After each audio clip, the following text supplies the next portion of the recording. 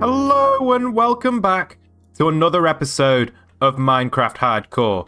I have stepped outside and I have instantly been attacked by the plague of phantoms, which is only typical for this world.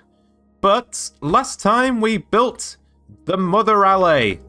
As you can see from here, she is carrying her allay house filled. Well, it's stuck to an island at the moment, and it's filled with allays, ready for me to breed whenever I like. It's basically an allay breeder, and today we're gonna make use of it. But I've done a few things in between episodes.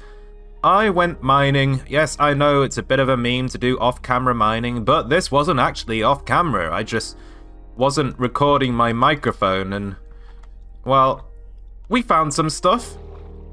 And we gathered some stuff, though. All of the mining that I did, most of it was, well, a good portion of it was underneath my base for mining for iron and lighting up the caves. And then I was also mining for copper. So we've got all of this iron in here, all of that iron too, and that should produce a lot of hoppers and pistons for us in the future. And then over here, we have all of the materials that I've gathered from yet another large copper vein in the world. And this one, it just kept going. Like, I didn't explore any of the forks. I just kept following, like, the same line, and it just kept going and going and going and going. And we ended up getting 19 of the raw copper blocks. That should tell you just how big that copper vein is.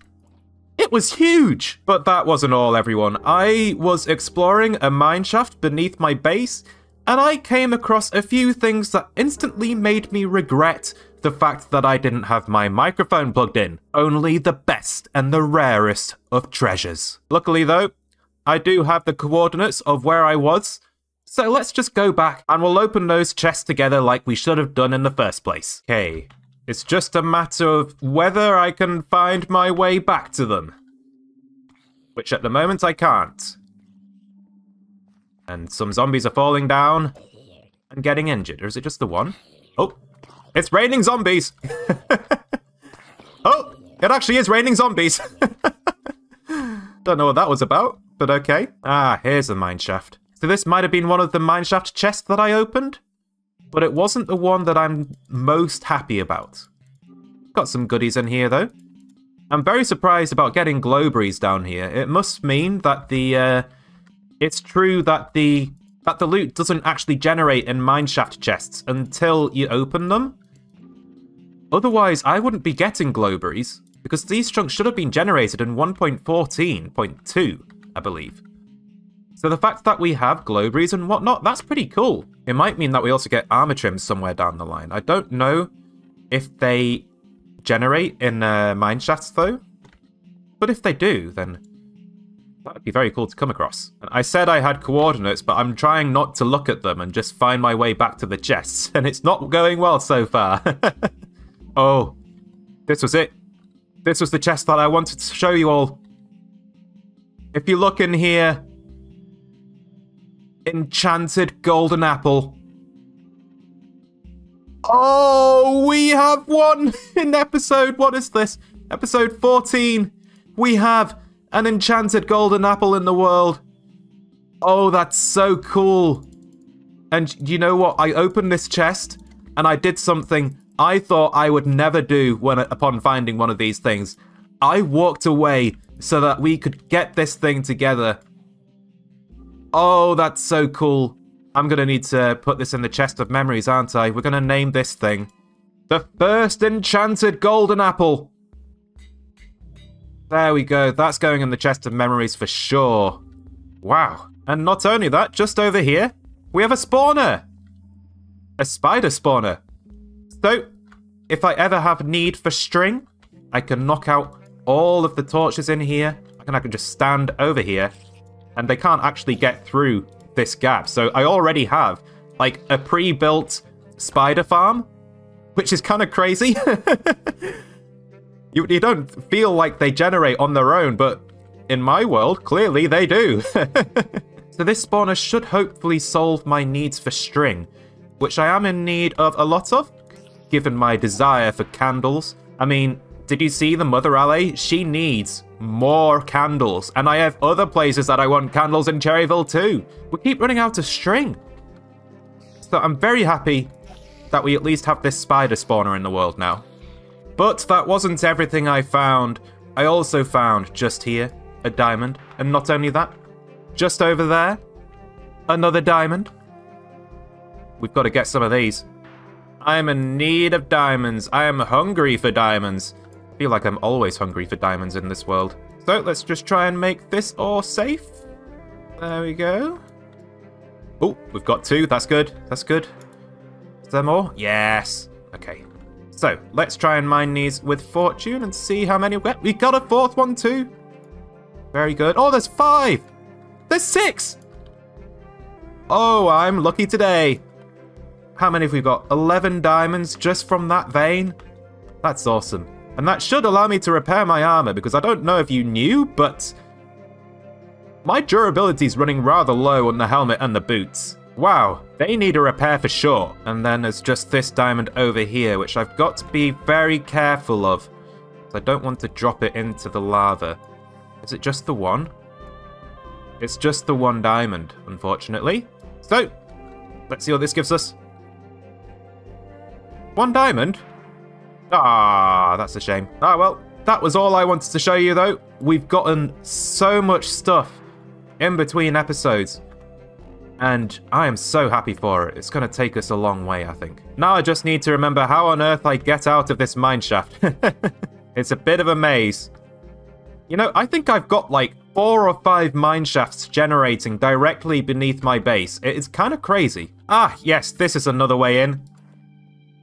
This canyon down here. There we go. That canyon there. Cherryville's just there. Those mine shafts were so close.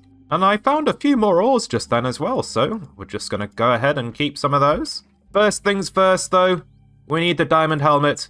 We need the diamond boots. Because those pieces of armor, they are hurting real bad. So, repair those. And repair those. There we go. And now all is well. I don't have to worry about those breaking.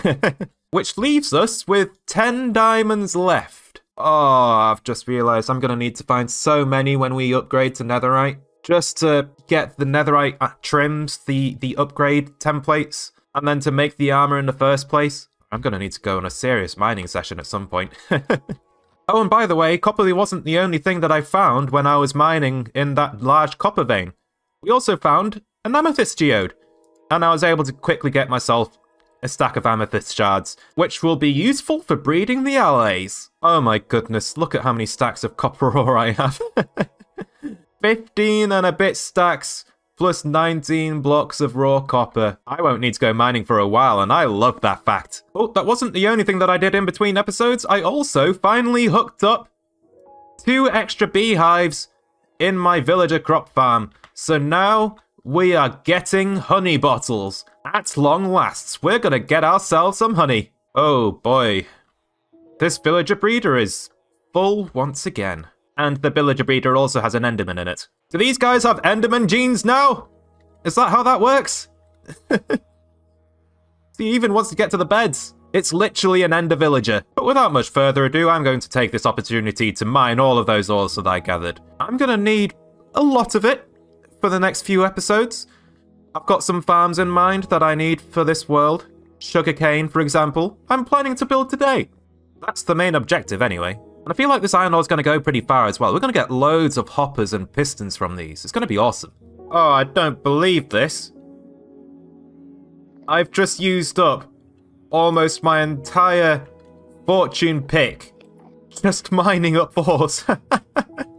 Well, I've gone all the way to 4 durability. I may as well take it to 1. There we go. 1 durability. And take that off of my hotbar. Well, I'm glad I found some diamonds in this episode, or I might have been in a bit of a pinch. Oh, Fortuna! May you be repaired. Oh, wow. Just look at all of these raw materials I've got just from all of that ore that I had. Wow. All of that copper. That's gonna go a long way for sure. Okay, villagers. I think your time is now. Be free! Yes, you are allowed out into the wilderness. And I'm sorry, everyone, but I'm just gonna go ahead and shut the gates again. Oh, if I can. Oh, oh, oh. There we go. I wonder what they're all going to do. We have repopulated the town. I think everyone's staying in this house just here because I've got the bell at the end of it. So everyone just really loves this house in particular, or the surviving villagers from the last time we let everyone out. Why is there a farmer all the way over there? I don't know. And I believe that this is an excellent time to make use of our super smelter. I mean, what else is it here for, if not for the times like now, where I go out mining and I get loads of raw materials that need smelting? This is exactly what it was built for. So, let's just press that button, let it light up all the way. Unfortunately, we still lack fuel in this side of the furnace, of the super smelter. So all of those materials will be going into this side, which will use up quite a lot of bamboo, now that I think about it. So I'm thinking about potentially using some coal blocks in order to actually top up and get this stuff smelted. Because otherwise, this is going to take a lot of fuel. And I don't want to wait a massive time just for the super smelter to fill itself back up on this side again, given that we haven't even managed to get to that side yet. So we're just going to let that go ahead and smelt all of those materials up. Oh, thank goodness. I'd completely forgotten where I'd put my sniffer egg, and I was looking all over the chest room, just looking for it. It's just in the ocean stuff chest. I don't know why I put it in there. Is that because I got it from there? It must have been. That was not where I expected to find it. But anyway, I wanted that sniffer egg because we're gonna grow that bad boy up right here. And we're gonna start gathering all of the various different seeds in very small quantities.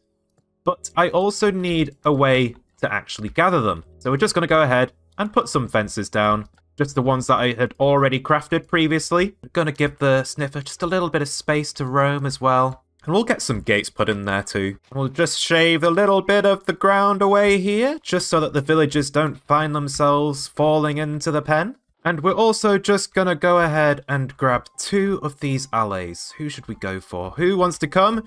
You want to go with me, and you also want to come along. These allays shall be my sniffer allays. Or that guy wants to come as well, but I don't want that one. No! The wrong allays are coming up. Hang on. I think we're just going to have to ditch the leads, I think. What? Oh, are they both? Oh, they're both above. Okay. Uh-oh. Can that allay get out of that trapdoor, please? Oh, dear. Okay. Down there, please. No! Okay. Nope. Nope. Okay, you go down, please. There we go. We now have 2 allays. Where's the other lead? There's the other lead. Okay.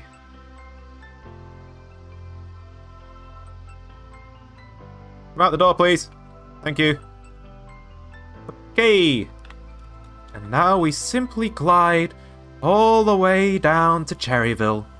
Just a simple, graceful glide, pulling these allays along, just in case they lose us on the way back down there. And what we're going to do with these 2 allays is we're just going to hitch them up to this fence post. And these 2, they're going to be gathering the seeds that the sniffer digs up. And then whenever I walk by, they should try to throw them to me. That's the idea anyway. We just need that sniffer egg to hatch. So, I wanted to build a sugarcane farm in today's episode. And the design I'm going to go for is actually going to use allays. Because when you give them a certain item, they will try to find that item and bring it straight to you. Or to a note block, if they so desire. Or if it plays. And I've got a friend in need, and we have a sniffer! Oh, yes! I should probably get out of the pen while I'm killing these phantoms. So you give these allays an item, and they will try to find that item and bring it to you, the player. Or, if a note block plays nearby, they will bring it back to the note block. And we're going to take advantage of that and give these allays sugarcane. And then they'll find all of the sugarcane that generates within the farm and they'll bring it to a specific note block to throw into a hopper. Oh, you know what? I've got to give this sniffer a name. Snoof. You are now called Snoof, sir. May you dig up many seeds within your life. But anyway, the way a sugarcane farm works is that you have to have the sugarcane on a block adjacent to, but above, water. So that's what we've got here. And I'm going to go through the reasons why I'm not using certain other farm designs and why I'm deciding to use allays instead.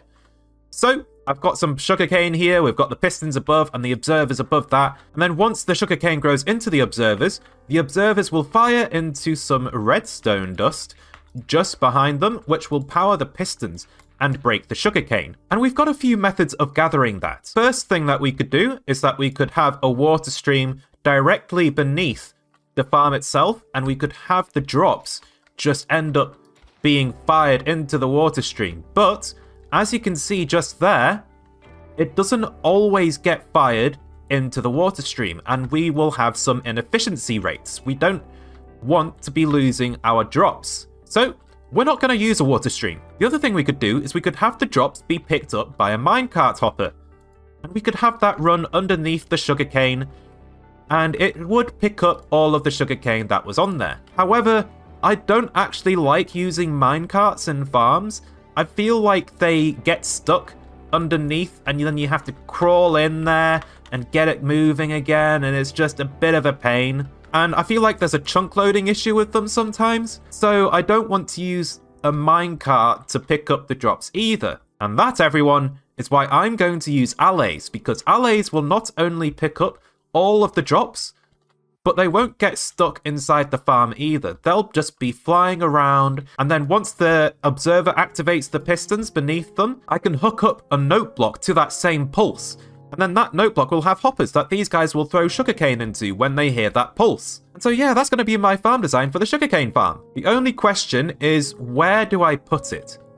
And I think the place that I'm thinking of right now is actually building out over this river and then putting the sugarcane farm just there. So I don't want it over there. So I feel like it's going to be quite a sizable build, and I don't particularly want it in the way of my future plans over here. And it also gives me a reason to come back here. I feel like I've got a nice bit of a square here, slowly building itself up with the way that the buildings surround it. And I'd like a reason to go back here and then maybe have like some sort of scenic thing here. We'll have some paths going round too.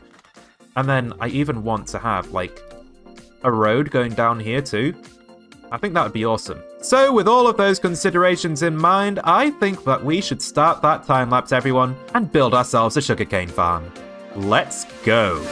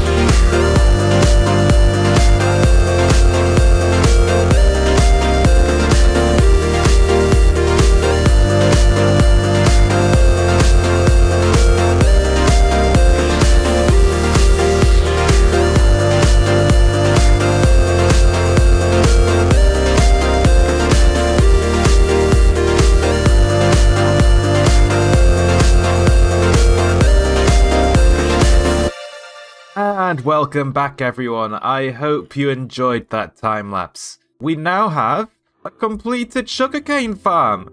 Oh, this interior. I hope you all love it as much as I do. I really did put a lot of effort into all of the details on the walls here. Even got this little weird little tiny little cherry heart like I've got the cherry heart in the super smelter.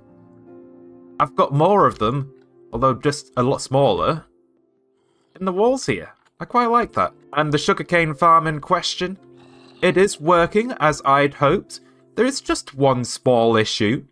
You see, these allays, I don't really know how they're doing it, but every now and then, one of them escapes. I don't know how. Like, I think there must be something with the way that a piston, like, pushes and then retracts. Hang on, we're gonna do some science here. So, we have a piston here, and then an allay, I think, is maybe flying around it, and then as the piston fires, right, the allay then sort of flies in behind it, and then would that do it? Would that fire, like, the allay out of alignment? Like, you saw that then. I was teleported on top of the block. That was quite weird, actually. If I just do... Oh, it didn't happen that time. Oh, is that because I stepped up on the trapdoor? It might well have been, you know. So if I do... Oh, yeah, see? I was moving that in that direction. And it's pushed me straight on top of the block. I think we've got to be careful with these allays. So what I'm thinking of doing is actually ripping out all of the pistons there and replacing them with sticky pistons with a block in front of, and then hopefully that would remove any weird retraction physics on the allays themselves, and they won't be able to escape anymore. Well, that's the hope anyway. But the sugarcane farm was in fact operating for the entirety of that time lapse, so how much have we got over time? Almost a full shulker box. I've got almost 5 rows of sugarcane there. I'd say that's pretty good, though I think we can safely say that the sugarcane farm does in fact work. Awesome. And yes, I did include all of the sniffer plants. We've got the torch flower, we've got the pitcher pods, and I feel like they actually fit quite well with this interior here. It does make things feel a little bit more natural. I do like that. And one idea that I am toying with is actually having villagers in here, like farming the sugarcane, or maybe farming like tending to the flowers and the plants. Yeah, we could have employees. I think that would do pretty well. So, I've brought some composters, and what we're going to do is we're going to get rid of these cherry logs beneath the pots, just like so, and replace them with composters. What that should do is hopefully invite the villagers into the structure, into the sugarcane farm, and they'll be hanging around here, and they'll be working away, they'll be looking at the plants. It'll be like I've got my own, like, farmers and gardeners just sort of tending to everything. One thing I hope they don't do, though, is I don't know how they interact with the plants that the sniffer introduced. Like, are the villagers going to come across this farmland here and then farm it? I don't know. I hope they don't touch it, honestly. But I think we're going to put 3 workstations in here.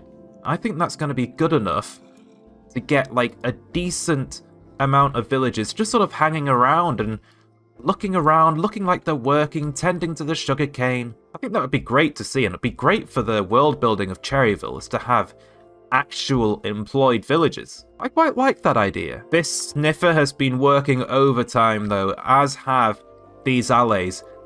And they've given me even more crops.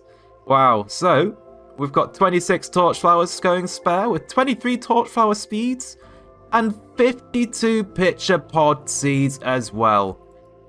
That's pretty good. And that's not including all of the sniffer plants that we've got in here as well. We've got all of the pitcher pods and the torch flowers. Wow. I can actually go up to the mother alley over here, and if I had some dirt, I could plant it here. But what I've done is forgotten that I need it. So let's go ahead and fix that issue, shall we? Alright then, I've got some dirt now, so we can take that out, put that in there, and I can hoe the ground. There we go. And just like this, I can plant some plants. Yeah, that would be good. Oh, hang on. That was actually grass. So the seeds have been planted, and I will just let them grow and develop, and hopefully we'll get some pretty flowers at the base of our little house here. Yeah. I hope that makes you happy, Mother Alley. Although, maybe I have angered the Mother Allay, given that the phantoms are attacking and lightning is striking. Oh dear. This moment doesn't feel as serene as it should have been. Now, eagle-eyed observers will actually notice something peculiar about the plants that I've got out the front. And these... No, they're not fake plants. They're not something I've installed into the game. They're not a mod. These are picture pod plants. Yes, I know that's hard to think of, but you can actually get like a secret sort of second plant from the sniffer if you simply put a block above the picture pod seed when you plant it, and that lets you lock in this second stage of the plant growth, because it can't grow into that too tall state, and it leaves you with this really nice sort of turnip plant, I guess. I quite like it. What do you think? But it doesn't have to be an actual physical full block. You could get the same effect simply by placing string above the flower. So if what I do here is I hoe this and plant our picture pods, what I can do is I can put string directly above that one, and it won't be able to grow any taller than that point there, but this one will. So if I get some bone meal out, there we go. That gives us our nice, beautiful turnip plant. It's a little bit smaller, actually. I think this can grow again. Oh, yeah, there we go. You can just see the small beginnings of the picture there. But this one, on the other hand, that can just grow into its full-size state if I had more bone meal. It's fine, this is why I have a bone meal box. So, that has now been able to grow into its full height, but this one, I can't even click the bone meal on it to grow it. It is locked in there because of the string. So there's actually like a secret variant of the picture pod that you can keep in your worlds. I think that's pretty cool, because I do think that Minecraft needs more plant varieties in the game. And this one just looks so good too. I do like it. And that's not all. If you take a look over here, I actually have like a villager trap in these nice little trapdoor boxed off sections for my sugarcane. And I didn't mean to trap villagers there, but this guy was trapped, and then this zombie walked in and trapped himself in there, converted the villager, and now they're both stuck. And the same thing is looking like it's about to happen over here. Are you aware, sir, that you might just be stuck here for life? And death? No? Oh, well, he doesn't seem too happy about that idea, but you've got yourself into that situation, and that situation is where you shall stay, sir. Or at least for now, because I'm not sure if I like the way that the villagers can get themselves stuck here. If I have employees in the sugarcane farm, for example, they could get stuck in there. I don't think I like that as an option. Yeah, I might have to put actual physical ground there so that they don't get stuck there in the future, which would mean the end of these guys. Oh, would it have to mean that? What if I moved them somewhere? Is there somewhere I can move them? I don't know. If you have any ideas for what I should do with these two, let me know. And maybe these guys will live forever. Or live forever in death? Is that a thing? He seems angry. He just hit me. I don't think they want to talk to me anymore. Now, you might be wondering why in that time-lapse that I decided to rip down that entire back roof there and then rebuild it. Well, the thing is, when I was in the middle of the building process for this, I decided to have like 2 level roofs at the same height at the front, and then the back 2 would be at different heights, and it would make the build feel a little bit wonky and give more character to it and make things look a little bit more like, I don't know what I'm really trying to say there, but what it ended up being was that this roof there was a couple blocks lower than that one there. And when I looked at it, I just felt like I'd built it wrong. So I ripped out that entire roof and raised it another couple blocks to match that one there. And you might be saying, what? That's at a different height? And yeah, that roof is a different height to that. And that one was just a little bit lower. And it just looked really, really wrong. Didn't like it at all. So, we fixed that before I felt like it was too set in stone. Well, basically finished building it at that point, but that's not the point. We fixed it, it's no longer an issue, and everything is right in the world. Oh, no it's not. I've got a piece of scaffolding. I can't leave that here. Alright. With the official removal of that single dirt block, the build is officially complete. Awesome! And Snoopy has just been an absolute star in today's episode, giving me all of the seeds for the pitcher pods, the torch flowers. Oh, thank you, Snoop. You're a star. Anyway, during that time lapse, we had a thunderstorm. And I've been waiting for one of those. We actually had a creeper in this box here. This was my charged creeper contraption for charging creepers. And it finally got some lightning.